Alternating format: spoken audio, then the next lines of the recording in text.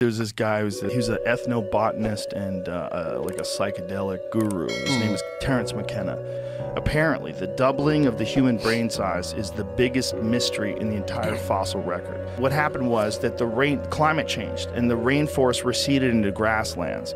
And so a lot of these hominids came out of the trees and they started experimenting with different food sources. Sure. And they would probably experiment with the mushrooms that grow on them.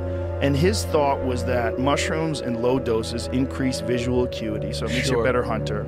It emphasizes a sense of community, so it'd make you have better tribal interactions. That would benefit. It makes people horny. That would benefit breeding. But it's essentially that some of the elements and how psilocybin interacts with your mind, it helps the facilitation of language. And as they did this and as they understood what to get and what to eat, they looked for it and they ate it all the time.